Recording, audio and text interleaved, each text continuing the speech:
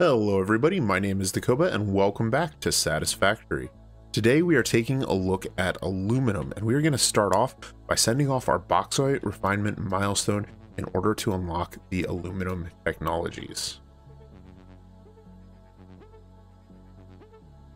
Alright, and with that milestone away, we can now take a look at aluminum. Now, aluminum is a more complex factory than most of the ones we've taken on so far, although fortunately, it's quite small and relatively simple to build if you have the logistics for it. And that's really the big challenge of the tier 7 and 8 milestones, is having the logistics network to support them.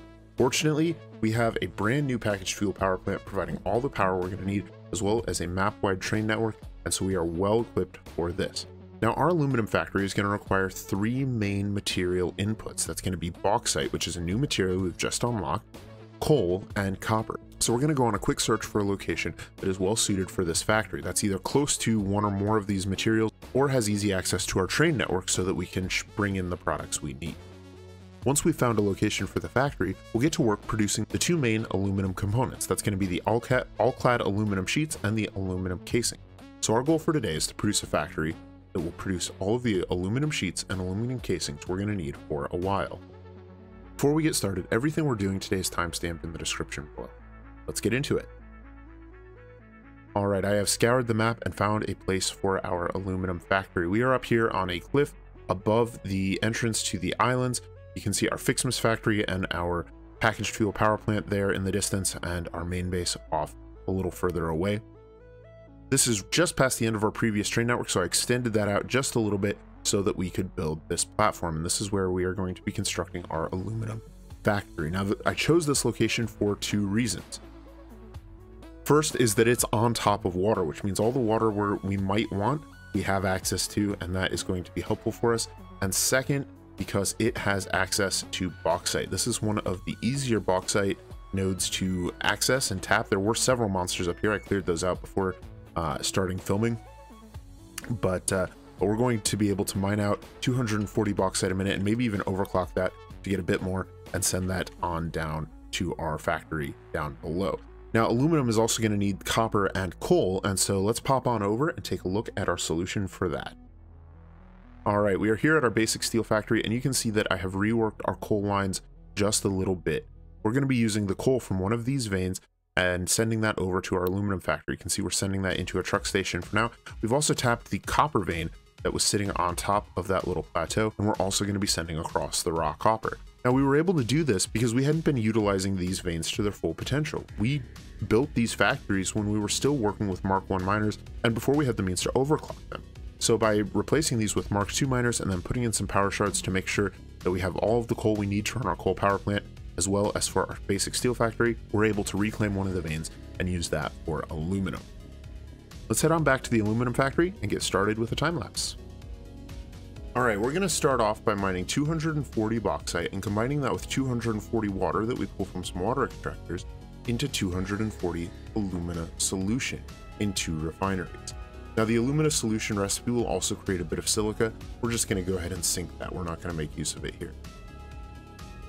The alumina solution will pass into another refinery along with 120 coal that we're bringing in via train line, and this will produce 360 alumina scrap.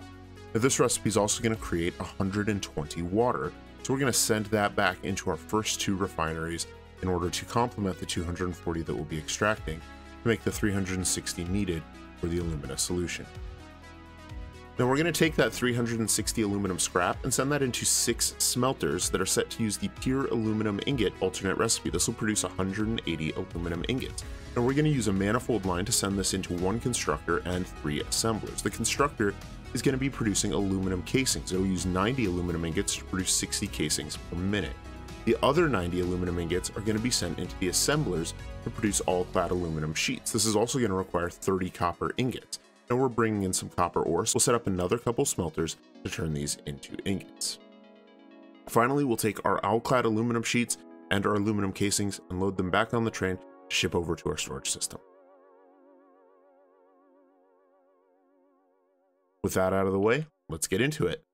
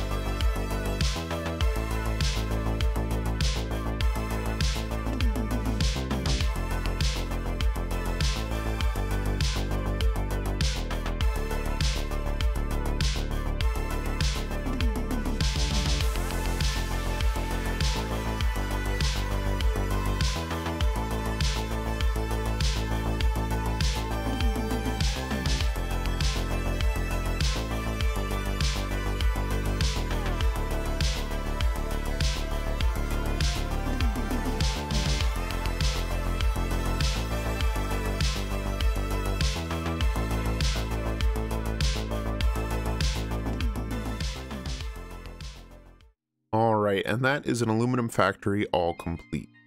Now, there are many ways to lay out an aluminum factory, and I tried to make a design that was as simple as possible. Now, this is an endgame factory, so it is quite complex, but my goal here was to make it as straightforward and easy to build as possible. Let's go through it.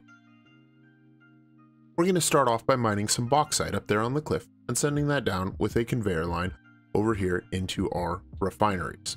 Now, we're using a bottom-fed belt system here, so the bauxite line comes in, goes into a couple of splitters down here below the floor, and then goes up these lifts into the refineries. Simple enough. Now, the recipe that we're using here is the default alumina solution recipe. If we were to change this, the only alternative for us here is sloppy alumina. Now, this is actually a slightly higher yield recipe, and in some ways might be a more efficient way of doing things, but it complicates the factory, and my goal here is simple. So we're going to stick with the basic alumina solution recipe. Now, either of those recipes are going to require some water. So we're going to go ahead and pipe that water in from these 3 water extractors over here on the left. So this pipe comes on up, jumps up to the top platform, and then goes into the refineries. We'll ignore that second pipe for now. We'll come back to that in a little bit. So that's our first step, is we are making some alumina solution in 2 refineries from 240 bauxite and 240 water. We're actually using 360 water, but these are tuned to only produce 240 water. Now, the refineries crafting the alumina solution also produce a bit of silica, so you can see that we're using a pipeline to send the alumina solution into another refinery. But the silica we're sending through some vertical conveyor lifts underneath the floor and into some mergers where they're sent over here to be sunk.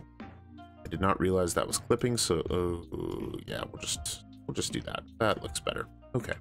So with that silica out of the way, we can focus on the alumina solution. Now, that alumina solution is going to go into another refinery to be turned into aluminum scrap. Now, just like with the alumina solution, we have a couple of options for our recipes here. We're using the default recipe here, aluminum scrap, which produces both aluminum scrap and water. Our alternative also produces aluminum scrap and water. The difference between these is what we pair the alumina solution with. We're choosing to pair it with coal here, whereas the electrode aluminum scrap pairs it with petroleum coke, which means we need to get that from some sort of refinery atop an oil node. And I felt that simply redirecting a miner that we had already placed was simpler than building a brand new oil refinery. So we went with the default recipe, and we are using coal for this. Now, this is going to be producing some aluminum scrap and some water.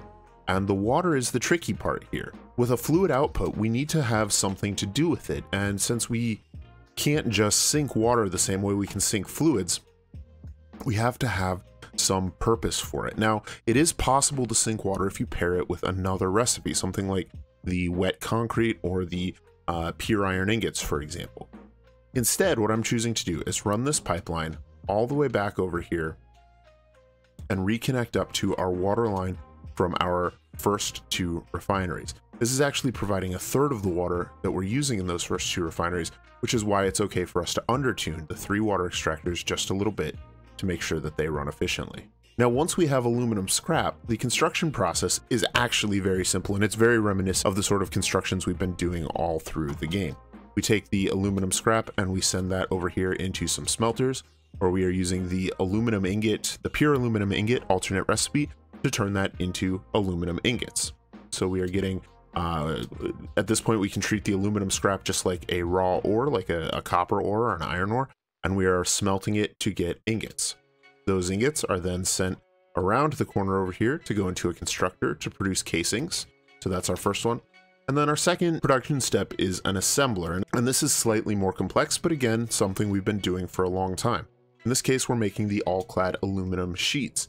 Now, this is a slower recipe than the casings, requiring us to have 3 assemblers in order to fully use the remaining 90 ingots that we're producing. And each of those assemblers is going to take 10 copper. So in order to answer that, we're bringing in a little bit of copper ore, sending that into a couple of smelters, and then we're sending the copper ingots along with the aluminum ingots into our assemblers to be turned into all-clad aluminum sheets. Once all that's done, we're simply sending this off to our storage system. Now, I chose to use a train-based logistics system here instead of running a belt all the way back to main base because I like the way it looks better and because it feels more alive to me.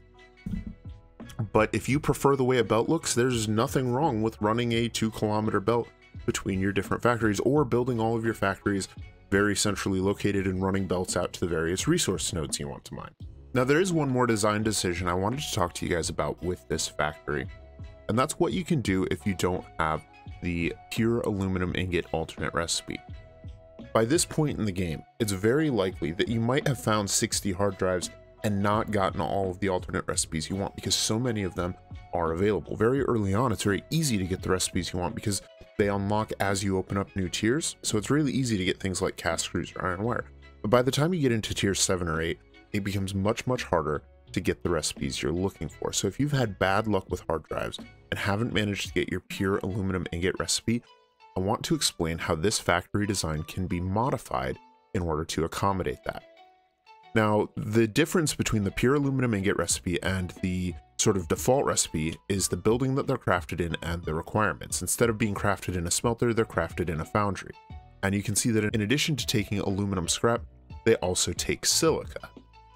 Now, we're actually generating just a little bit of silica and sinking it at our factory, but we aren't generating enough silica in order to power all of the foundries we would need to. We would need to bring some in. And at the time I planted this factory, I hadn't actually unlocked the pure aluminum ingot recipe. And so I want to go really quickly through how the factory would be a little bit different, and then we'll go over how we would have gotten the silica to this location. All right, we're here above our smelter array, and I want to highlight how things would have been different if we didn't have this recipe. First of all, we would have been using foundries instead of smelters here, and we would have placed 4 of them instead of 6 smelters. That would have consumed our 360 aluminum scrap. Now, it works out that the smelters and the foundries actually take the same amount of space. 6 smelters and 4 foundries are the same width.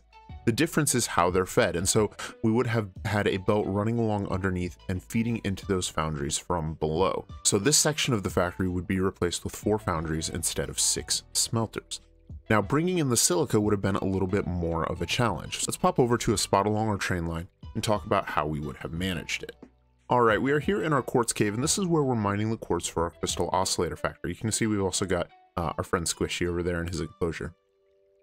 Now, this cave is quite near our main base, but it's deep underground. You can see there's our space elevator, and we're just a little bit north of that.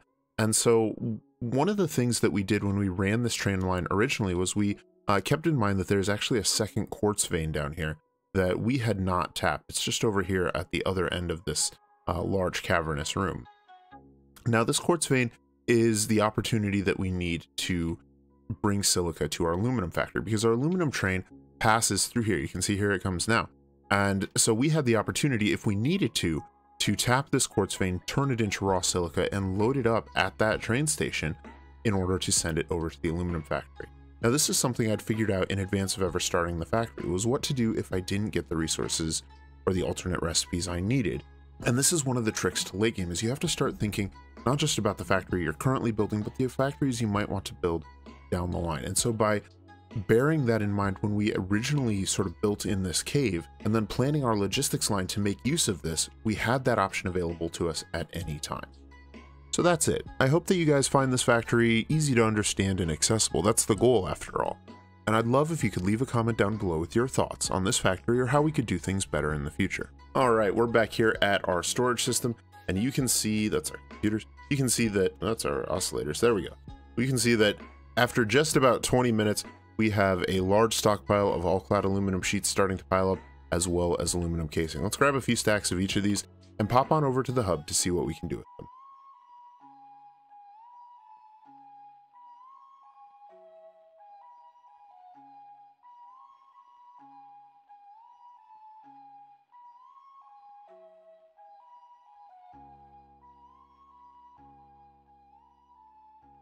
All right, the first thing we're going to want to unlock today is Logistics Mark V. This is going to give us the Mark V conveyor belt, which will make use of those all-clad aluminum sheets.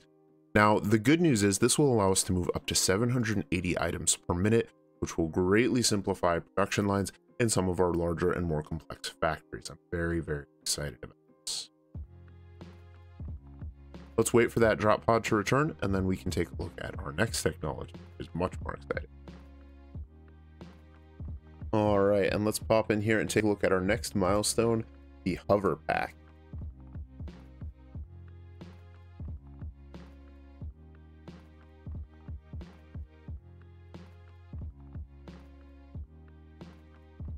All right, and we have a Hoverpack.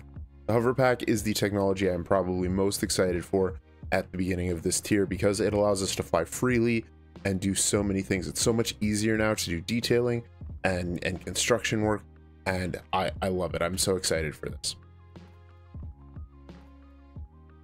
Now the Hoverpack, instead of drawing fuel, draws from our power grid, and it connects wirelessly to any powered structure. That includes buildings, power lines, and railways, which means that as long as we are near one of those, we can fly. You can see there's a small meter in the bottom left corner that tells us how close we are to the nearest power source. If we move away from this, then eventually our power will fail. But if we hold space, we'll still get slow fall. That's built in. So this is a free automatic parachute as well. And so this is a great boon for us to have at this time. I'm very excited for the construction opportunities that this brings for us. It means that an important technique for us is going to be whenever we want to go work on a new building to sort of pre-set up the structure and line it with power so that we have an easy time floating around and building at that location.